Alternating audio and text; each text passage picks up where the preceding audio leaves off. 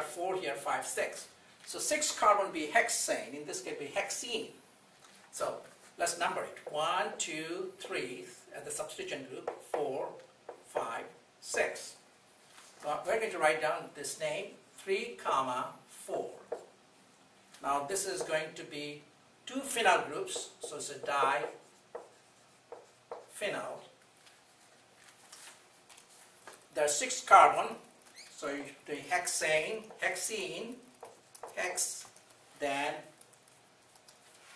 location of the double bond, 3 in. In our old method it would be 3-hexene.